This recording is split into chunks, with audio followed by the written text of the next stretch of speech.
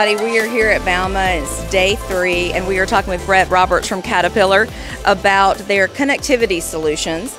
And our first question is, people say connectivity and it means different things to different people. What do you mean when you talk about connectivity? So really when we talk about connectivity, we're really talking about being able to get data off of our engines through telematics and analyze that data, give that back to our customers and our OEMs in a format to be able to increase their uptime and increase productivity.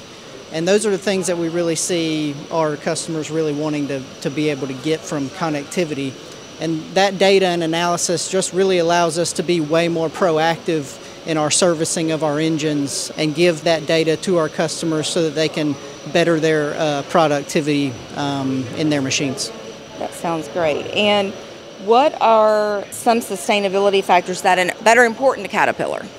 Yeah, so when it comes to connectivity, since we're able to really look at the data coming off of the engines and see the productivity of those engines, our customers are able to really cut down on their downtime and also do things like servicing proactively, which can really cut down on the cost of the engine moving forward.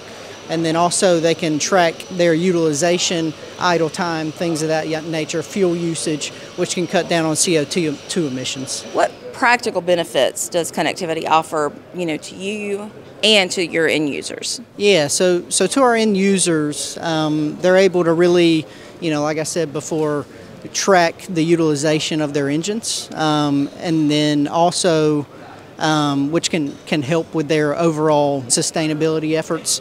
And then they can also service their machines on time and keep up with things if they have any issues. So it really allows them to increase uptime and be more proactive in their servicing.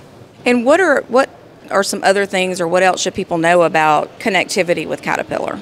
Yeah, so for us, we understand that telematics when it comes to an engine is a little bit different than when it comes to a full machine. So we're able to offer a plethora of solutions to fit each one of our customer and OEM types that we sell engines into.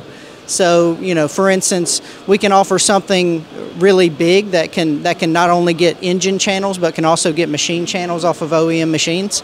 But then we also can offer something a little on the cheaper side that just gets, fault codes and hours so you can track the more important things of the engine specifically, because we understand that each customer can be different. And we also are working on different ways that we can connect with different OEMs to utilize their systems that they have in place today, really just making us more agile and allowing us to really connect with our OEMs on any level that they're at in their telematics journey.